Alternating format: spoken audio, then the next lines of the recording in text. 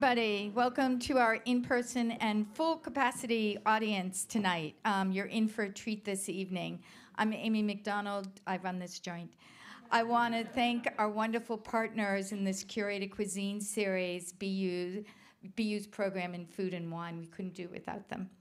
We are in for a real treat, as I said. Ming Tsai has had an extraordinary career, introducing the public to the wonders of East-West cuisine for 20 years and counting.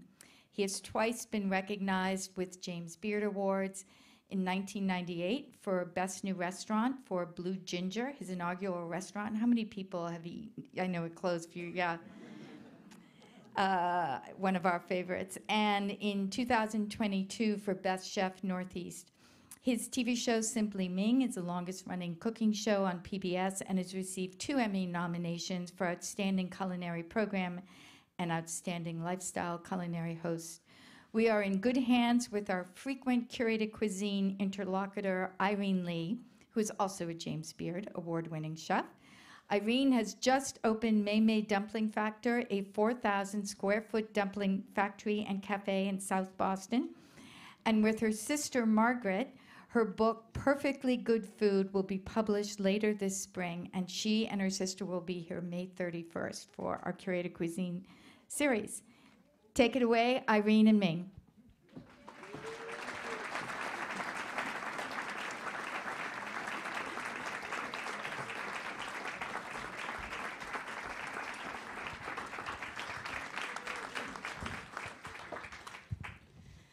Good evening, everyone. What a treat.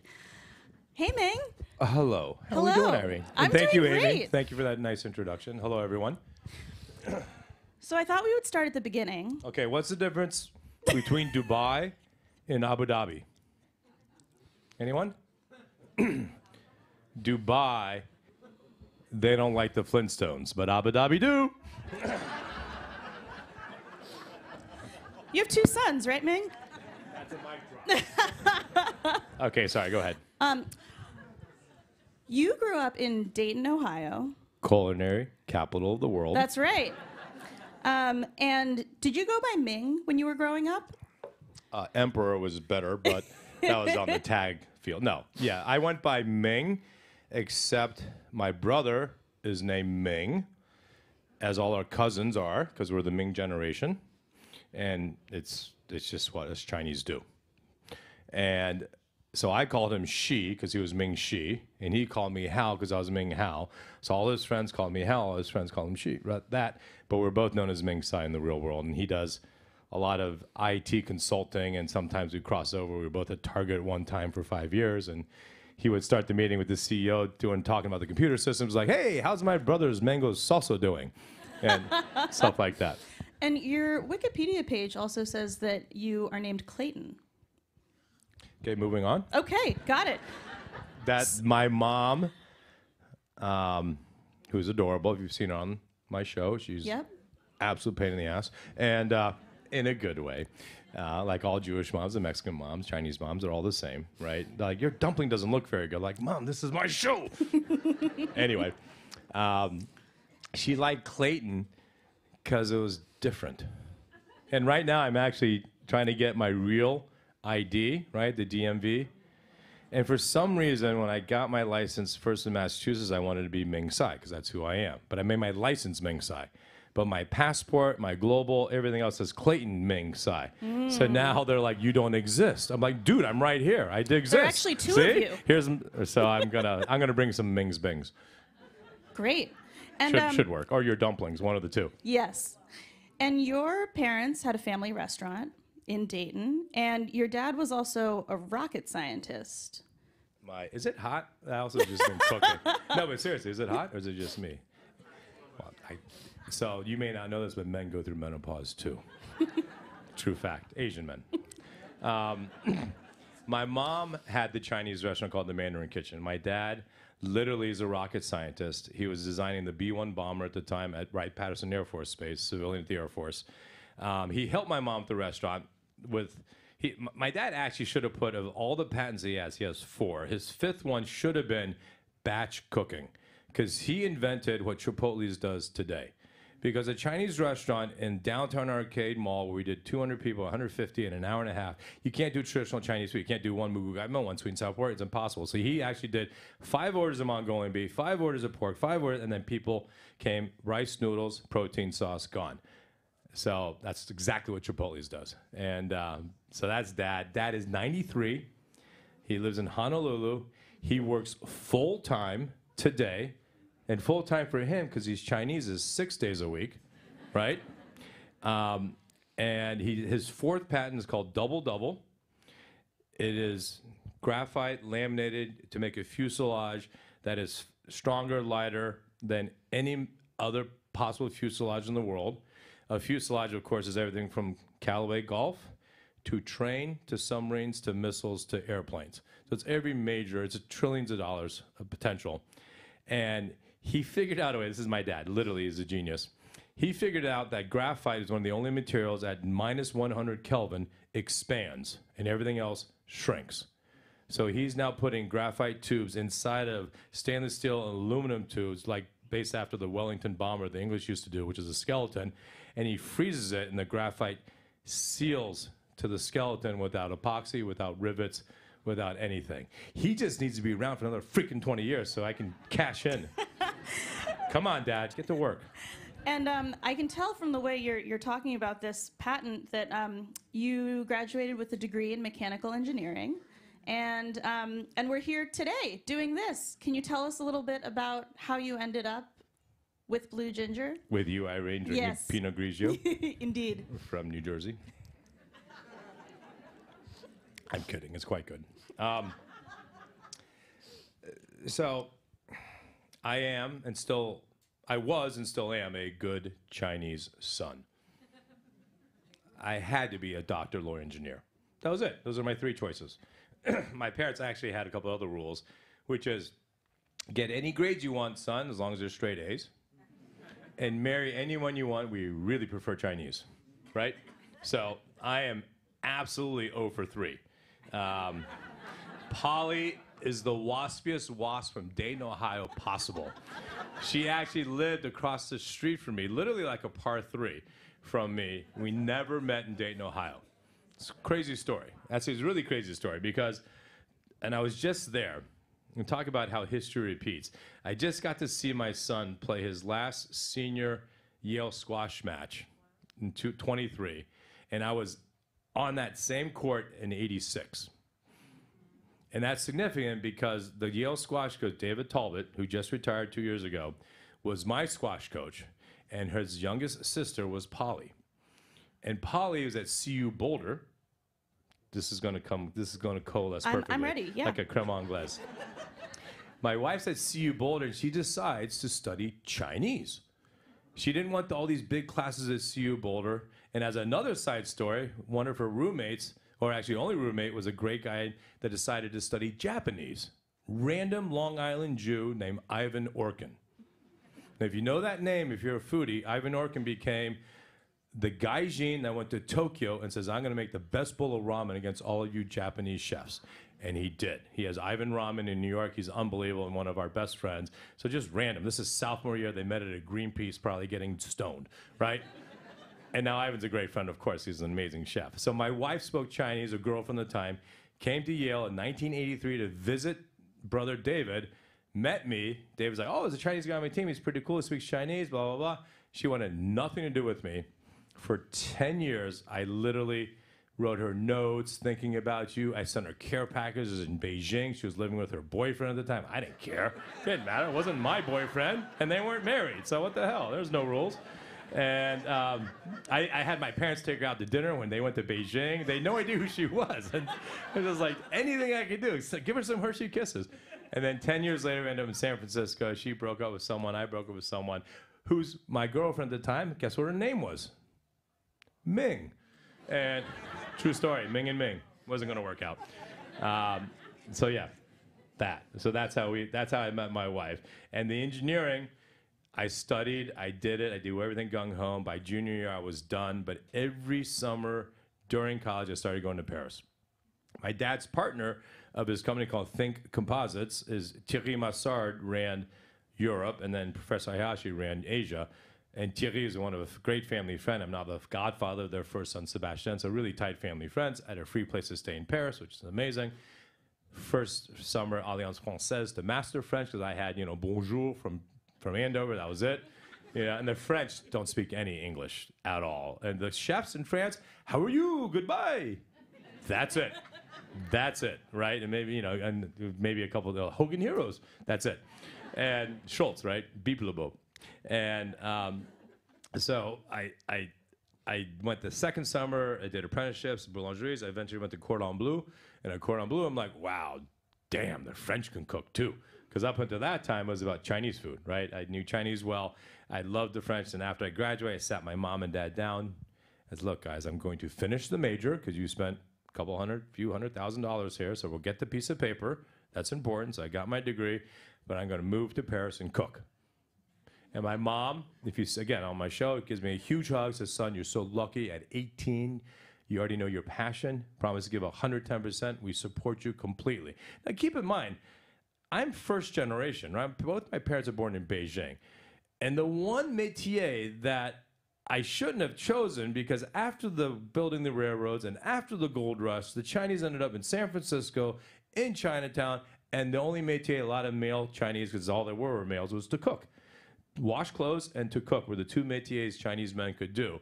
And I do Andover, Yale, and I want to cook. So most Chinese parents would have been like, are you kidding me? We swam across the ocean for this, right? I mean, but my parents they were both schooled in America, right? Mom went to NU, dad was Yale.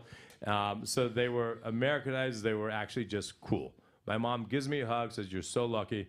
I look at my dad, again, the rocket scientist, and he just deadpan says, son, you weren't going to be a very good engineer anyway. Go cook. True story. But nothing makes Chinese parents prouder than eating for free for the entire existence of all my restaurants. That's right. And their friends and their friends' friends and friends' friends. That's right. So they got it back in spades. Mom, does that sound familiar? Whoa, whoa, whoa. Oh, did she give you a 20% discount for dumplings? I certainly hope so. Do you charge her for sauce? Oh, yeah. Absolutely. Nice to meet you, by the way. 你的饺子好不好？比他好，对不对？还可以。How's your 饺子? I speak French. So, okay, it wasn't mechanical engineer or doctor or lawyer. If it wasn't chef, what do you think it would be? That's a great question.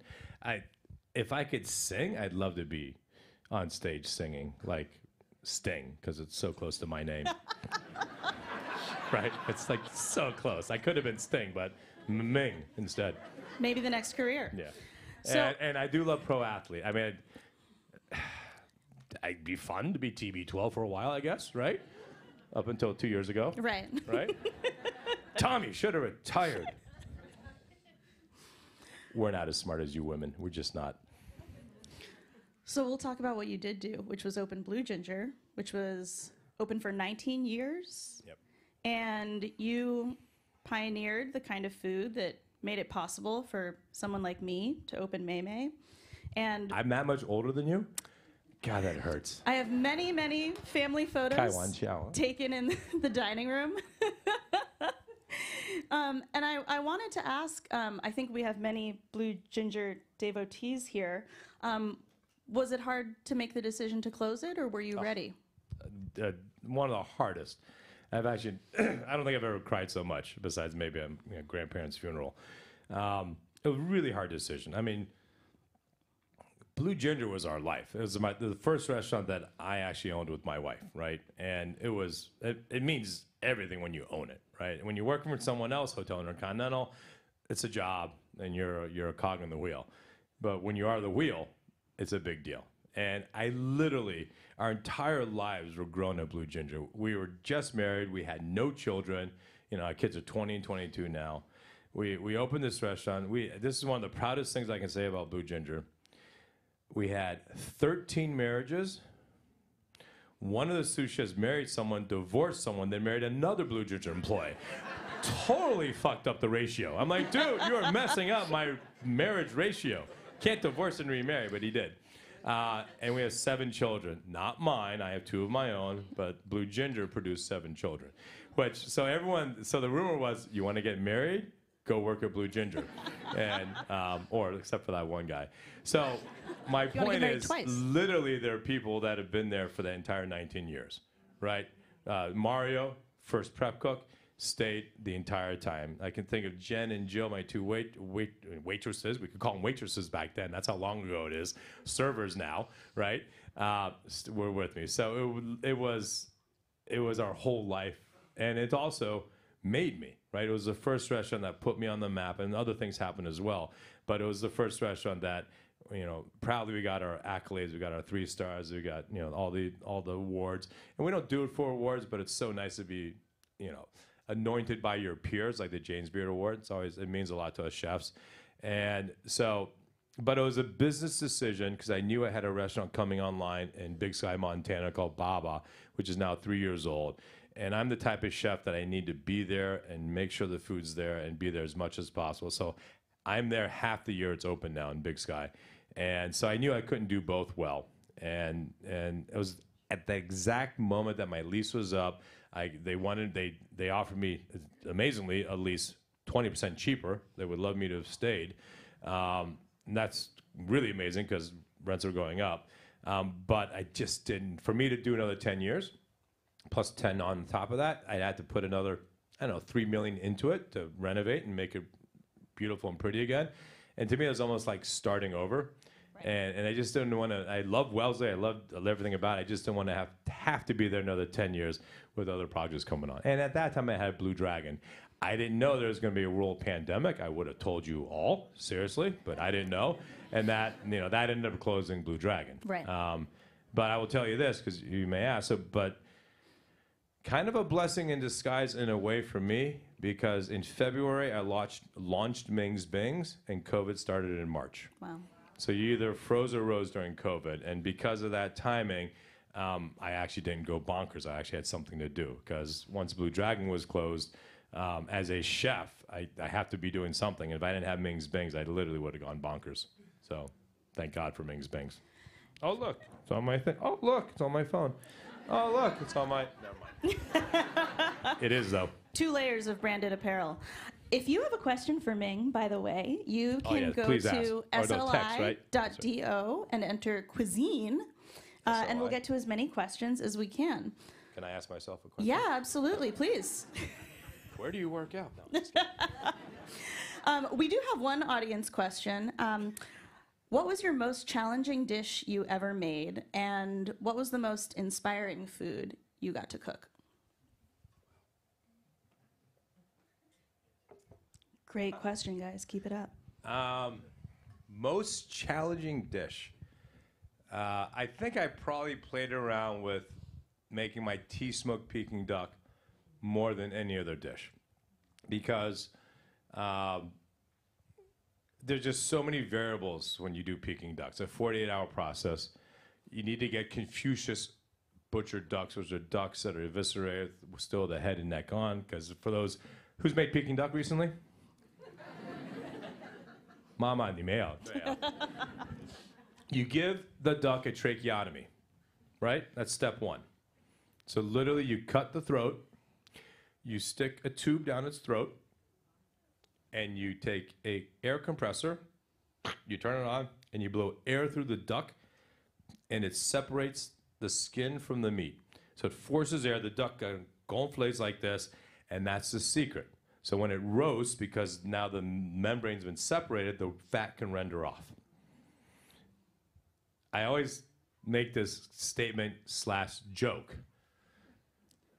Think about those 6 or 8 really drunk Chinese chefs hanging out in China, probably stoned out of their heads on opium, and someone stands up, Wong Fu's like, I'm gonna go blow a duck. Think about that. That's one brave man, right? I mean, first of all, was the duck alive or dead? We don't know. And who says that in public? But he did, and that's why it's the most incredible technique. But even more than souffles and croissants and all the lamination and think of all the amazing techniques. Not even touching molecular gastronomy. That's a whole nother thing. Is it real food? Yes, but not quite. And you know, when it explodes in your mouth 4 times, it's enough, right? After 3, I'm good. And but a 48-hour process to make a dish, I think, is incredible. Thank and then you. what was the other question? That's the most hardest dish. Most inspired? Yeah. That I've eaten or I've cooked? What's the question? Whatever you prefer, since we don't know who answered the We question. don't know who asked this question. Damn it. No. They might be at home. The most inspired dish is my last dish that I cooked. And the day I don't say that, then I can't be a chef anymore. Because you're not continually excited and inspired by, man, I love Pop-Tarts, but I'm going to slice it this way. And best fucking Pop-Tart ever, right? That's how I think. I'm like, well, how do you try it? He goes, honey, it's a Pop-Tart. No, but try it. And so that's what I think is the most inspired. My most inspired meal was probably at El Bulli, Fran Adria in La Rosa, Spain. It was his last year. So Fran Adria kind of made Jose Andres and Gran Atkins and all these molecular gastronomy chefs who they are. And it was a 5.5-hour, 37-course meal. You did not look at your watch one time. It was a miracle. Every bite had an instruction. This will explode. You got to bite it and hold. This will melt. This will smoke. This will this. Don't touch that. It was amazing.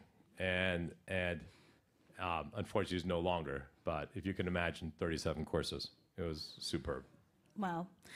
And we have another audience question, which maybe will be on the opposite side of the spectrum. What's your favorite guilty pleasure when it comes to food? Let's see. So the best food in the world is someone else's. Every chef will tell you that, right? It's just true. When someone else makes you something, it's going to be better than yourself. There's no way I've never created this. Oh, this is the best in the world. Never is, right? Someone else's. Onion rings if I'm hungover. So that would be the Tuesday, Thursday, Saturdays. That's not true. At my age, it's so hard, right? I mean, there's every age in here, right? But once you break 50, being hungover is so unfun now. Yeah, it onion takes rings for so breakfast long to recover. really You're hit like, the same why way. am I sweating? And it's just, oh yeah, it's the menopause. Jesus, you know, it's that. But fried foods is probably my guilty pleasure. Fabulous. Right. I mean, well, I eat a jalapeno popper. Well, if it's at the buffet and I'm at the Marriott, yeah. I love it. And we have, I think, some big Iron Chef fans here, yeah? What is it really like to be on that show, inquiring minds are wondering? As he grabs his, did you roofie me? You should have. I roofied you. Bar none, the most fun and the hardest thing I've ever done in my life. I have never given birth to children, but I liken it, it's probably just like that, maybe even harder. And I'm just kidding, it's not harder than that. But it's the most intense thing in the world because 60 minutes is a true 60 minutes. And 75 is a true 75. You don't get a second more. I'll tell you a couple of truisms. A month out, they will tell you 3 secret ingredients. Because we have to practice, right? We can't just talk for 30 seconds, like, okay, go, and then you start breaking ducks down. I mean, we just spoke for 30 seconds, right? So it could be duck, squab, or chicken, or it could be sturgeon, salmon, or that's right, but they're similar enough. There's never been like duck, peanut butter, and, you know, wild boar. I mean, right? They make it such that, because a fish is a fish is a fish, honestly, if you're cooking it. So if you want to do this in sashimi, depending on the fish, but you can basically do the same technique. So you do get some time to practice, because otherwise, look, and it makes sense. It's TV. They want everyone to look good, and then someone's going to look awesome, right? They don't want someone to flail and then have someone, because back in the day, there have been some chefs that do like 2 dishes in an hour, and you're supposed to do 5 dishes, plus 5 plates of each dish, so 25 plates. I mean, it's brutal. And I mean, having played squash in college, I played pro squash. I used to race my kids up our stairs at home when they were 2 and 3 or 3.5, and I would hit them to win because I wasn't going to lose. No freaking participation award in my house. And my wife's like, what are you doing? Let them win. I said, let them win? Never. They're going to crush me one day. And they do now. And they hit me harder than I hit them. The little bastards. And but I'm that competitive. So Iron Chef for me, combining cooking skills and imagination obviously matters, and high pressure. It's you literally, when you're done, and that I will never run a marathon because the first guy that ran 26.2 died. So stupid. But it's probably like that feeling. And you're all over food TV. We have a question about your opinion of social media when it comes to food. Is it a force for innovation, or does it dilute the importance of technique? Ooh. Wow, that's I think the newest thing we should talk about is ChatGPT, but we'll get to that in a sec. I was just with the CEO of TikTok, believe it or not, last week, and interesting conversation on that show did. To propagate and popularize food has always been good, right? I think food TV, when it hit, PBS was great, Julie and Jacques and Frugal and all those guys, and food TV hit, and more people interested in food. It helped the industry. It helped us think about microgreens and organic and better chicken and better. So all in all, it's great that more and more people were into food. And lots of companies were excited about that. Sub-Zero and Wolf and Viking and everyone was excited. All the Whole Foods and the stuff they started bringing in edamames and shiso, and right. So it was a great thing for everyone. I guess the problem I have is at least half of the YouTube and videos on food and how to cook with X, Y, and Z is what you're hinting at, is people with absolutely no training whatsoever in culinary. But I'm not going to sit on my pedestal and say, well, the food sucks, because one, I didn't have it, so I don't know. And two, some of these hacks are like, oh, I'm going to use that on Iron Chef, right? But that's rare. 90% is just crap out there, right? That's like, I would never make that. But who am I to say that 100 people other than me would make that, right? Maybe peanut butter and bacon folded into a quesadilla 4 times to look like a rose is a great idea. Maybe, right? But the thing I have no issue with is that it's still talking about food and wine and cocktails. It's not political, it's not sexist, it's not homophobic, it's not right or wrong.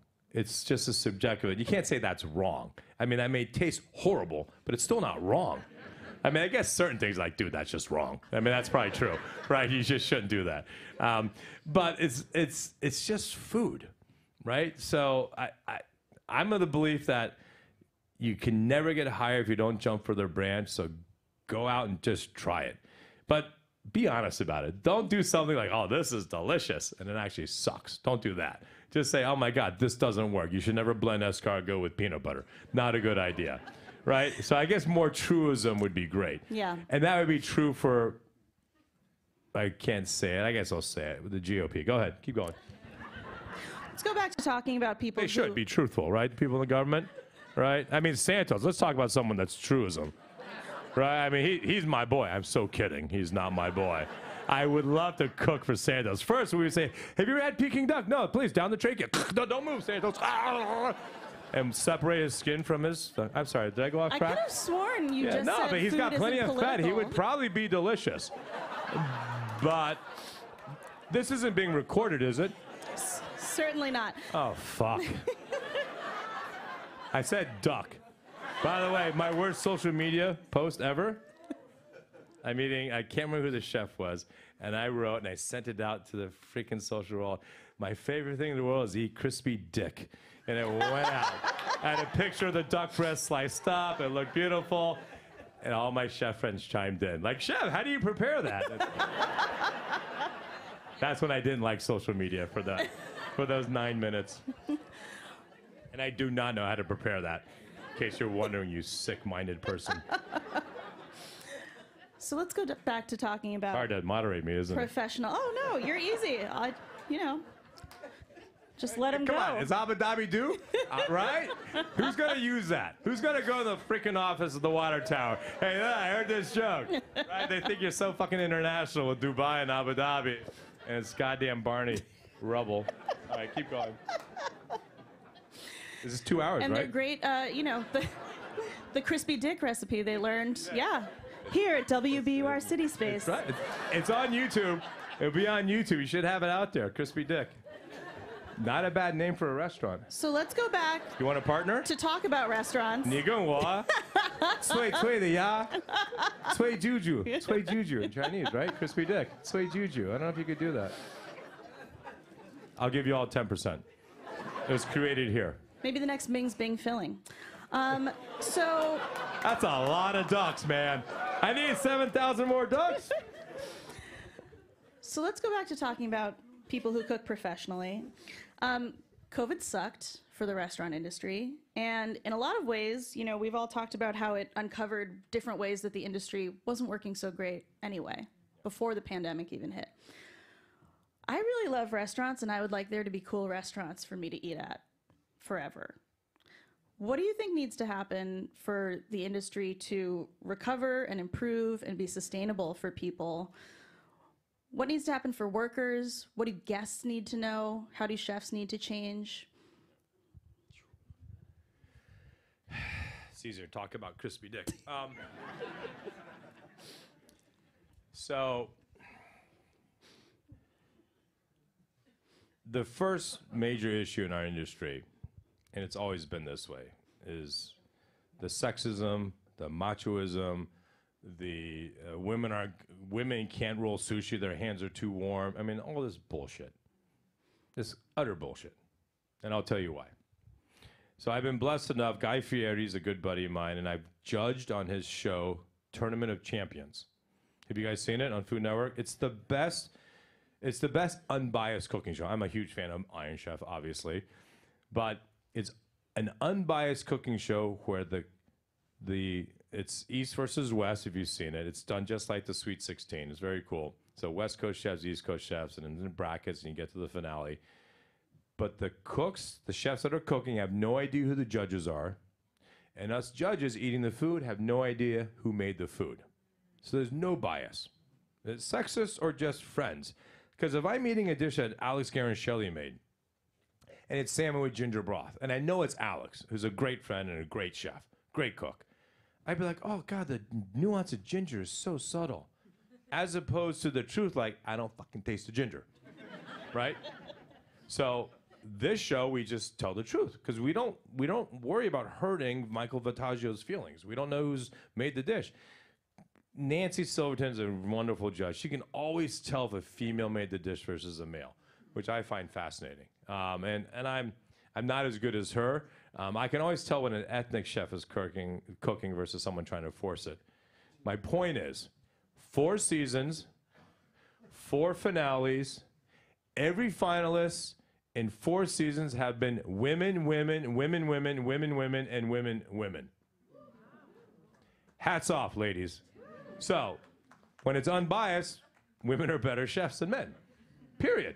Which is really hard to, I shouldn't say hard to swallow, a really bad pun right then. Hard to imagine. Like, how's that possible? We're 90% male. But ta-da, it's right there.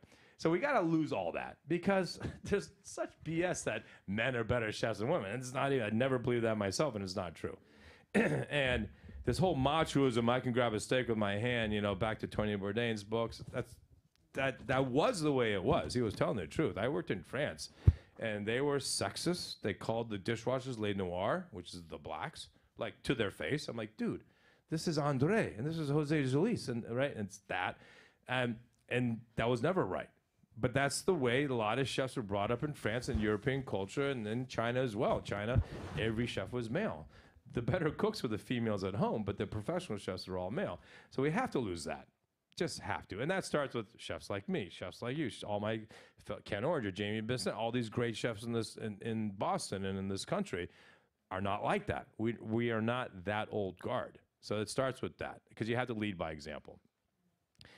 Business-wise, fine dining has no problem whatsoever, right? Because billionaires actually made more money, right? Out at Yellowstone Club where I'm at, they're all up 20%. So French Laundry, Danielle, Jean-Georges, they're fine. Mandarin Oriental, Gordon Ramsay, fine. Fast food, equally fine, right? Because unfortunately, there's 50% of our country that has to eat. And I would actually be so bold to say one of my ventures and goals of MingsBings is to end up at a McDonald's. Because the reason this country is fat, the reason there's obesity is poverty, period. Single mom, single dad, 3 children, you have $20, you have 3 jobs. I'm not going to say go get organic in New Zealand, blah, blah, blah, and some carrots and cook this. They can't. They don't know how. They don't have a pot. They just don't have the time. So they have to eat at McDonald's. So I'm hoping one day that a gluten-free, plant-based, cholesterol-free alternative that kids and adults will like to eat as much because it has satiation to it, that's one of my goals. But I think the problem in restaurants is going to be the middle restaurants, the restaurants that 25 to 45 a head. Those, I don't know if it's Applebee's, I don't even know those restaurants are in trouble because everyone in this room knows you can save so much more money cooking that food at home, right? You don't need to go out to eat that food. You can easily do it. You need to go out to eat French Laundry food because there's one Thomas Keller. And fast food is so cheap, that's fine. But it's the middle one that's going to have a problem.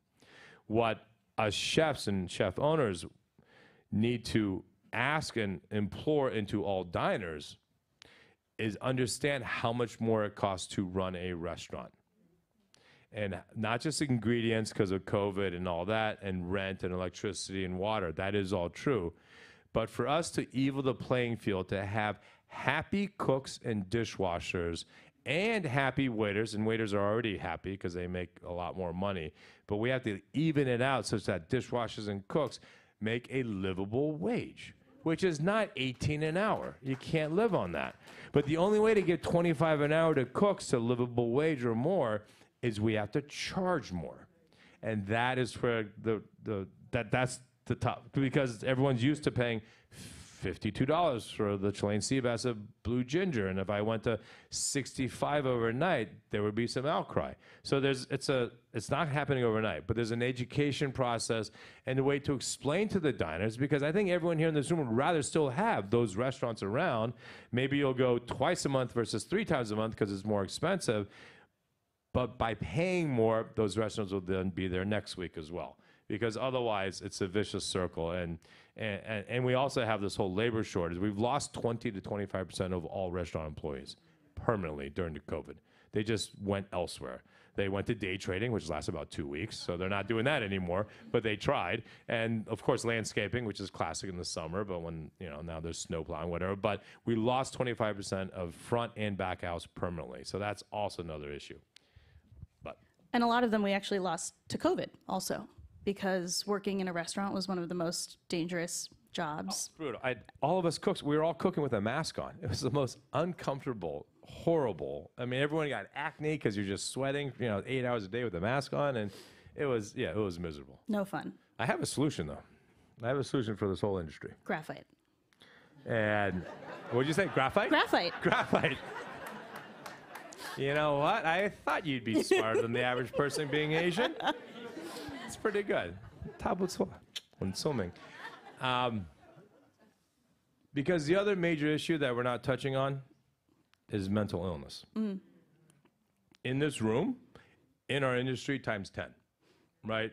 I mean, you add 18 to 25-year-old kids, I'll call them, in a restaurant environment with booze and drugs, and it's 2 a.m., mental illness sets in for lots of reasons. One of the highest demographics of the highest suicide rate are 18 to 25-year-old males in ski resorts.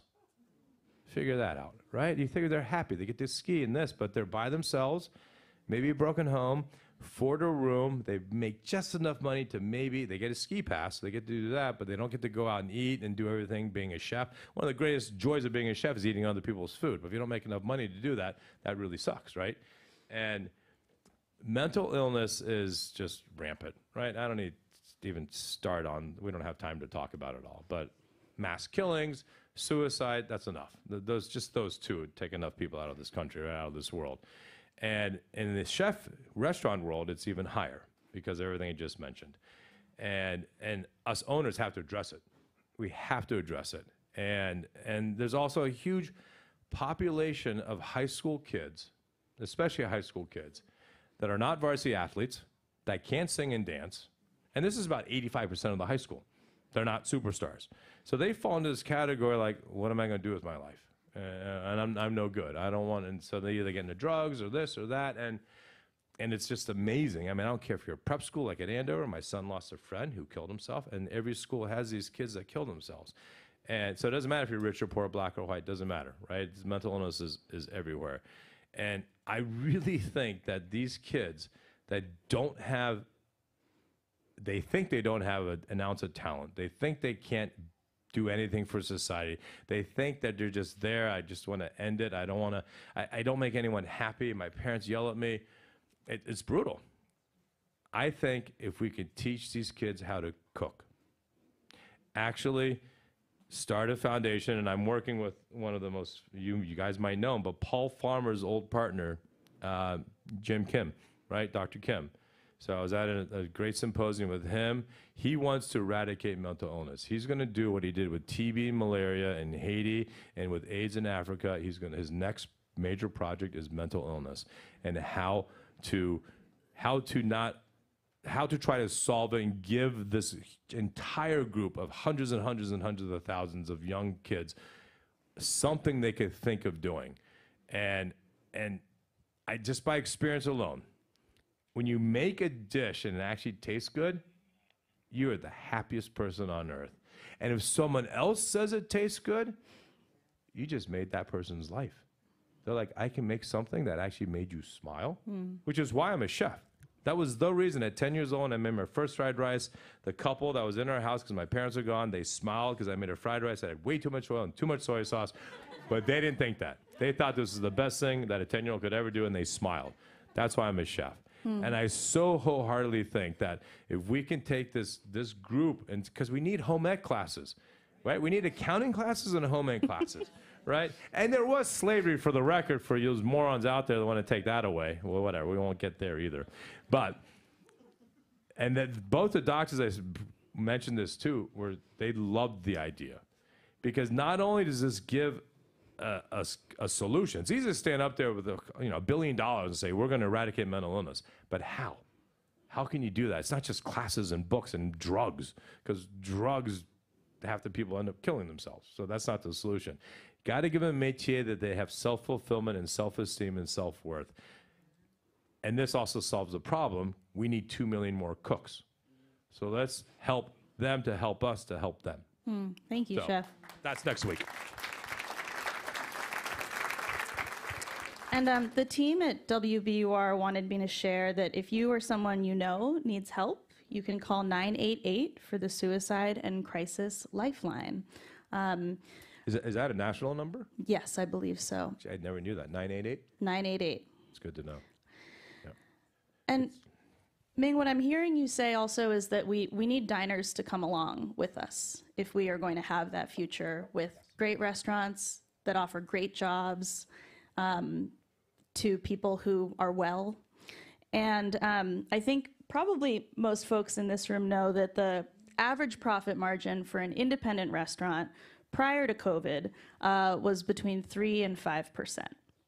And I don't think anyone's doing the math on what it is right now because it would be too depressing. But I think when you talk about the middle, it's so interesting because so many of the mom and pop businesses we love so much are squarely in that middle. And that's who I really hope we are able to continue to support. I'm also curious, Tiffany Faison was here a couple weeks ago talking about abuse and some of the issues that you've mentioned. Do you think that Boston will have a Me Too moment in the restaurant industry?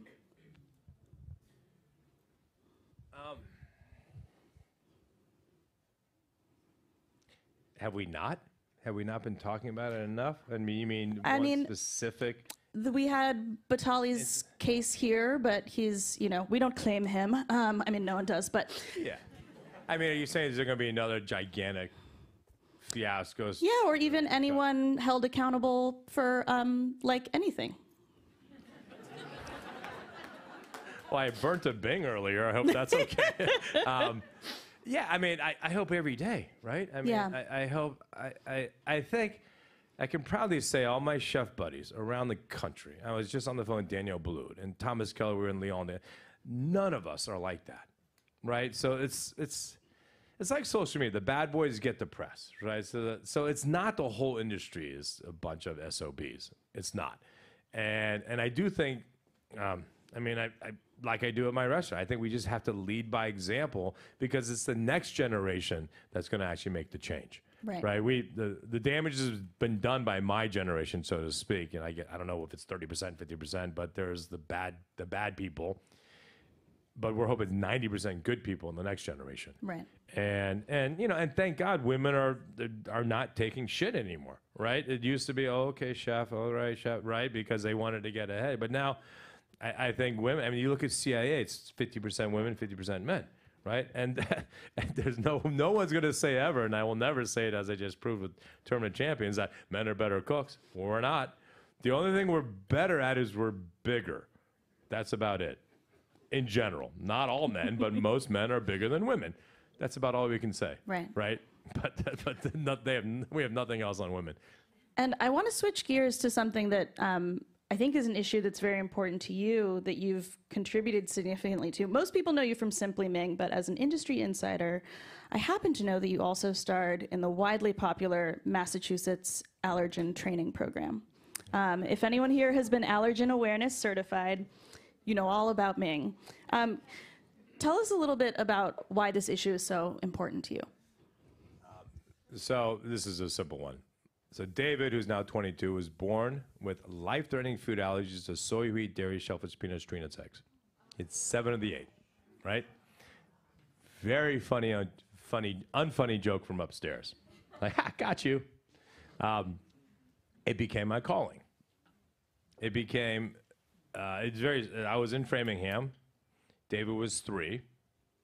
We were first told by our pediatrician, there's nothing you can do. Suck it up. Don't feed him those allergens. He may die. Great advice, dude. We didn't go back to him. And at 3 years old, when David was 3, I went to a restaurant in Framingham, not to be mentioned. I walked in, looked for the guy in a coat and tie not doing anything. That's the manager. Went to the manager and said, hey, look, dude. Hi, Ming Tsai. No idea who it was, which was fine. This is my son. Here are his allergies. He would like some, I saw your menu. He'd like some turkey with some lettuce. That'd be great. And he looked at me, and my son's right here. And he goes, we'd rather not serve you. Right? And I looked at him, and, you know, and I'm not a violent guy, but if I was, I would have slugged him. But you can't, my son's right there. And he asked me, he goes, well, why are we going? He goes, that food's no good there, son. He goes, no, really? No, why? Right? I'm like, that is so un-American. That is so wrong. That's also called discrimination. Right?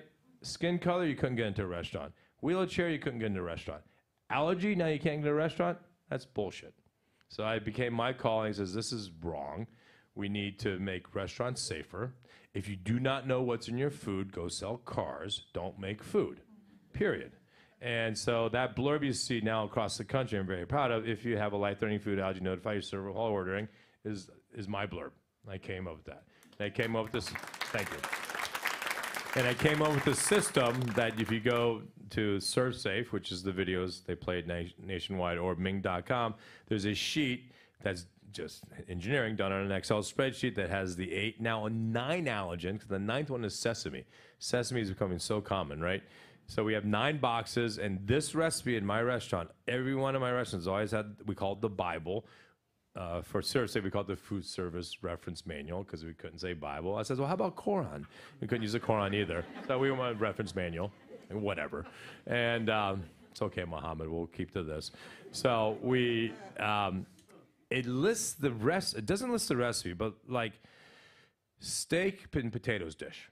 It says steak, and it lists everything in the marinade. So why is soy checked off? Soy is checked off because there's soy sauce in the marinade of the steak. And then starch 1 has butter because it's mashed potatoes. Starch 2 has ginger and sesame oil because of the broccoli. Then sauce 1, sauce 2, and then garnish 1, garnish 2. Garnish 2, actually, we have shrimp, shellfish checked off because garnish 2 is a potato chip fried in the fryer that shrimp was fried in. right? So down to the molecules. And this you cannot do Saturday night at 7:45. This you do way in advance and train your team because it's in a Bible. It's in a 3-ring binder. And if you do that, it's actually cakewalk because you're used to it. You know what's in the dish. You have to check it. There's a system. And you try not to kill someone because I can't imagine a worse press possible article than Ming Tsai kills 2 people at Blue Ginger. Bad, right? So that's what I did, and proudly, as a side note, so this really helped. It's greatly reduced, and unfortunately, kids still die and adults still die because they don't have an EpiPen, whatever. Airplanes, there's still arguments all the time. I had a great argument once with this guy who was a little bit large. That's irrelevant, except I'm not a nice guy when in my kid's life is dependent on it. We were all in first class. I asked the gentleman, say, hey, look, listen, my son has life-threatening to peanuts and tree nuts. Can we not? I first asked the flight attendant, can we not serve the warm nuts? And she's like, not a problem. If you could just clear it with the person next to you. And I said, sir, if you don't mind. It was just almost like, sir, if you don't mind breathing. It's like, sir, you don't mind if you could not serve nuts. And he looked at me and goes, I pay for those nuts. And I look at him and says, sir, based on your size, I don't think you need any. That didn't help. He's like, what? Huh, you can't get up, can you? Can't get up, can you? Can't get up. He tried to get up, but he couldn't get up because he was obese. That strategy doesn't work well.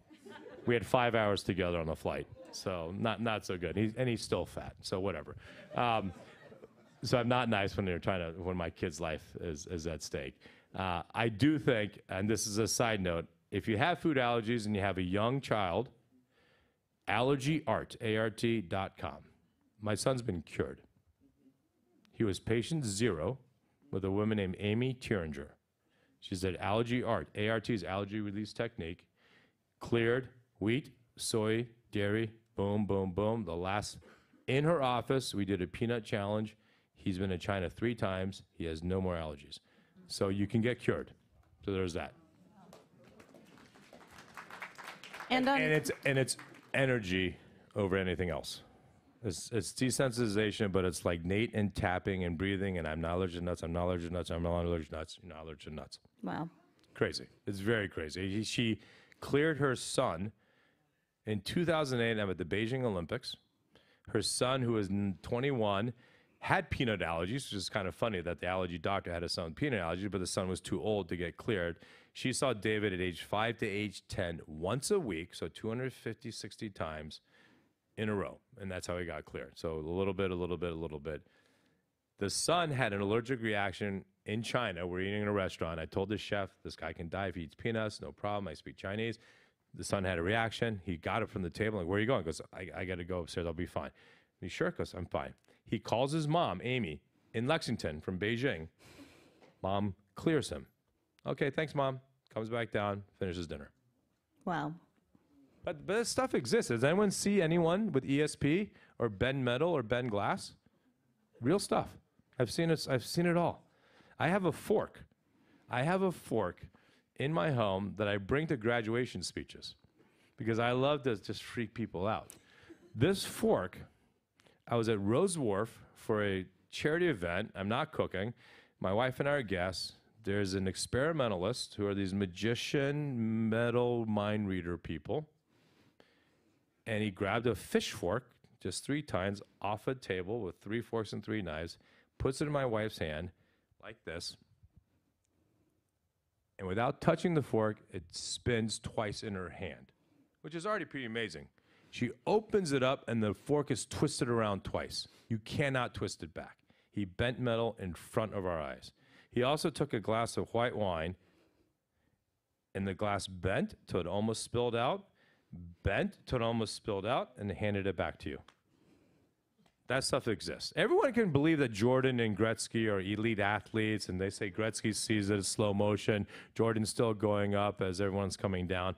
That's believable, especially if you're an athlete. Like, oh yeah, they see stuff in slow motion.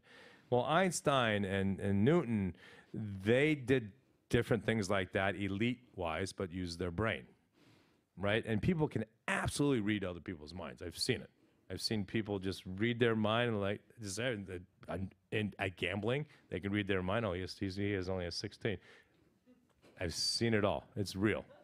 So I'm just going to let him keep going. This is No, it's fascinating. true. No. I am, but I mean, if I could bend metal, I would do it for you, but I can't. I would be remiss not to bring up MingsBings. Oh, what? What's that? What is that? Oh, shit. Look at that. So this is also kind of a food as health and food as wellness topic for you. Yep. Your wife was diagnosed with cancer 5 years ago, and Polly's doing okay now. Polly's great. Thank you very much. So, Wonderful. I'm very proud of MingsBings. Like I said, we launched February. COVID started in March. So that time was ridiculous. But the reason I started the company was, like Irene said, my wife had a cancer diagnosis. Thank God we're in Boston. Dana-Farber, right? Thank you very much, Dana-Farber. Oral chemo wiped her cancer out, but we also decided, for all the research and the way we lived, that she should go vegan. And basically to reduce inflammation, right? Salmon, beef, pork, chicken, all have inflammation. Gluten has inflammation. Reduce sugar. Cancer feeds on sugar, right? I mean, it all makes sense. And eat more plants. None of this is like, oh, wow, that's better. Broccoli's better for you than jalapeno poppers? What a shocker, right?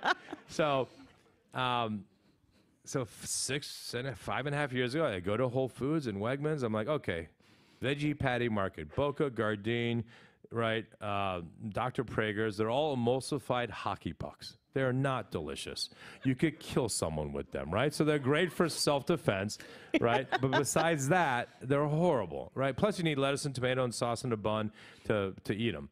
So it became my calling to redefine the veggie patty market. I'm like, you know what?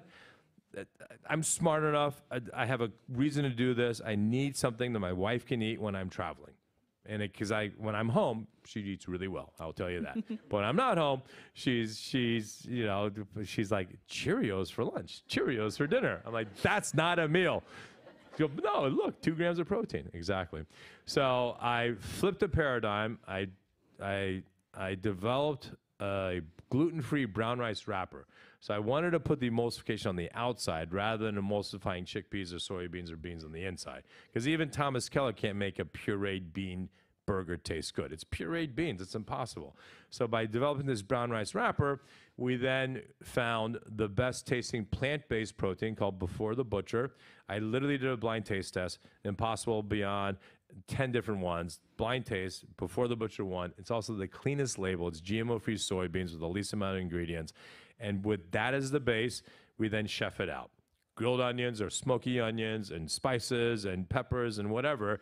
So we now have 9 flavors. We have 4 breakfast Bings, which are awesome, made with just egg, which is a mung bean scrambled egg product. Really good. Obviously, 0 cholesterol, uses 1/100th the amount of water than regular eggs. And then, so 4 breakfast Bings and 5 savory Bings.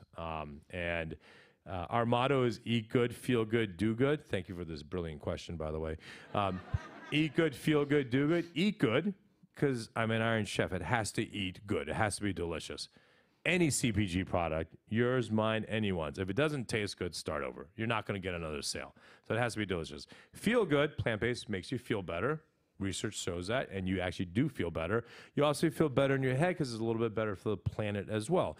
If you happen to read something like the New York Times, which is not failing, by the way. And third, do good. Do good because some proceeds of all MingsBings benefit both Dana-Farber and an awesome charity called Family Reach. I'm proudly the president of their board. We financially help families dealing with cancer. It's the #1 cause of personal bankruptcy.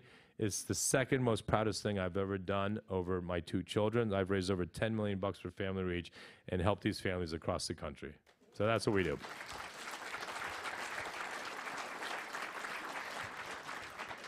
We have one more audience question, and it's a 2-parter.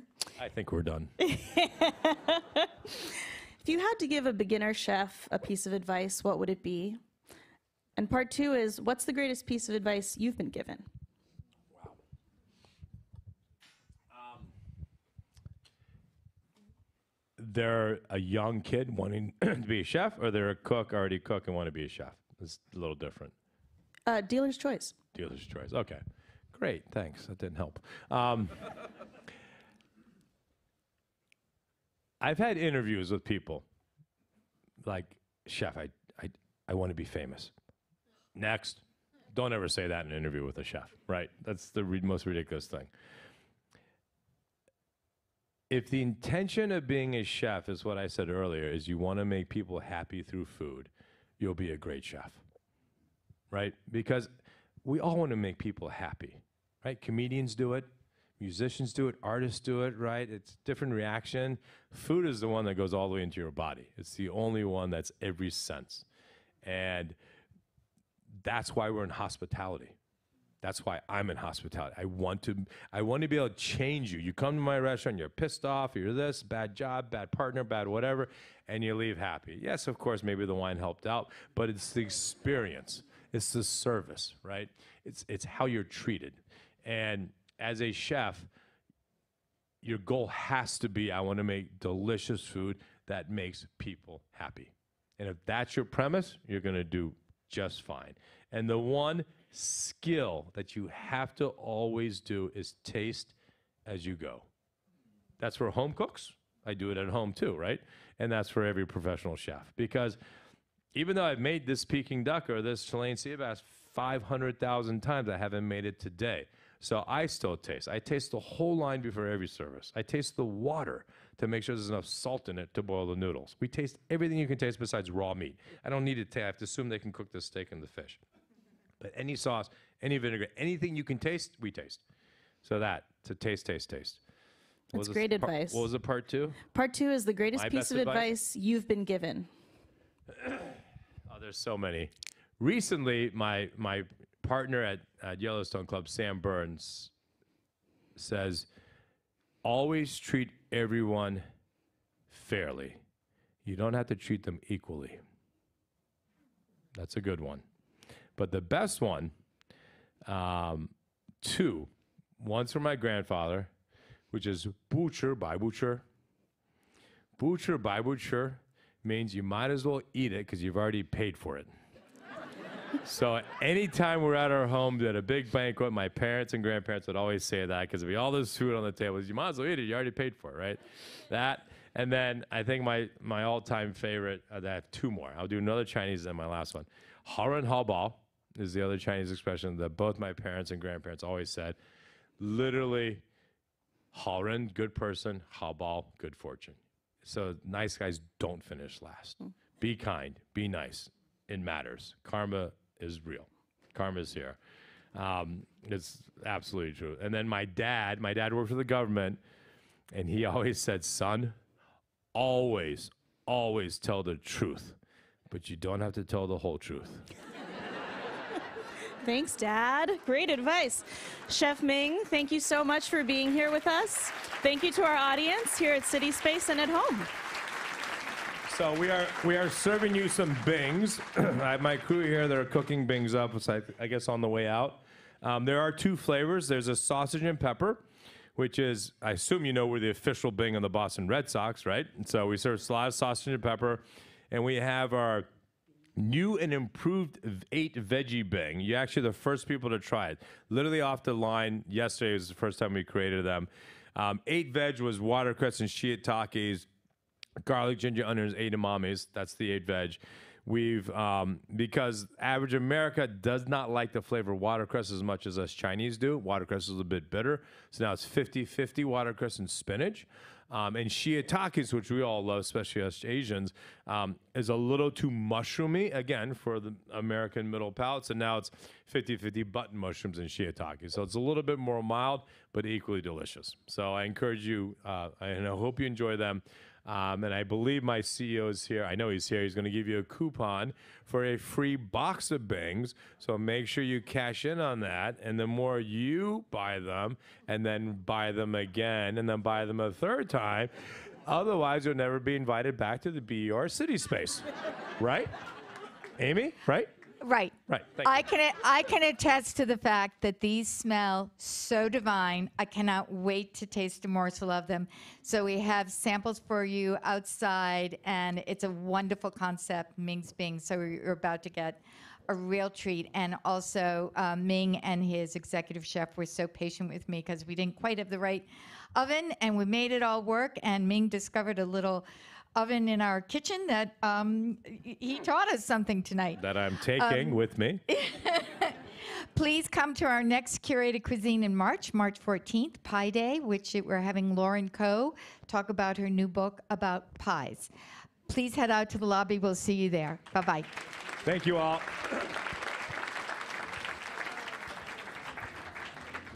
Thank you. That was awesome.